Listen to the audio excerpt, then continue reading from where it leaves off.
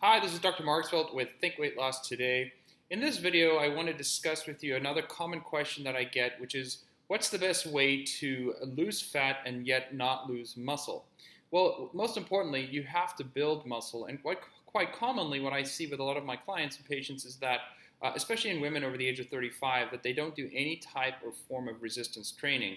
They stick to the cardio-based type exercises, which we teach our clients that that is not a way to lose weight. So the key thing is to make sure that you do build muscle, and that doesn't mean that you need to go to the gym and lift heavy weights, or do anything that's considered constraint as maybe bodybuilding. I don't know how else to explain that, but you can do a lot of basic exercises just at home, like squats are a great example, push-ups or knee push-ups, pull-ups, that kind of thing. The body resistance style type of exercise.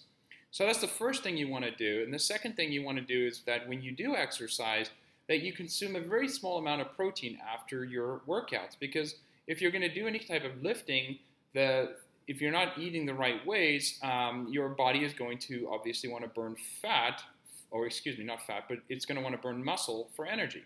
So that's one thing you have to keep in mind. What you definitely don't want to do is consume any sugary type products, primarily drinks. And that includes pops, sodas, any kind of fruit juices.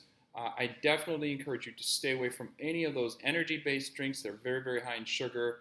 And also even just simple fruits, like bananas and oranges and things like that, even though, for years we've been taught that they are good for you and they're healthy for you and there's all kinds of nutrients in them. The problem is that in many cases, especially bananas, they're very, very high in sugar. And if you're trying to lose fat, you're trying to take pressure off the liver so that the body becomes more sensitive to being a fat burner. You really want to stay away from those types of things. So those are some very simple tips on what you can do in order to either gain muscle or maintain muscle mass and lose some of that fat. So hopefully that helps, and look forward to seeing you on our next video. Bye for now.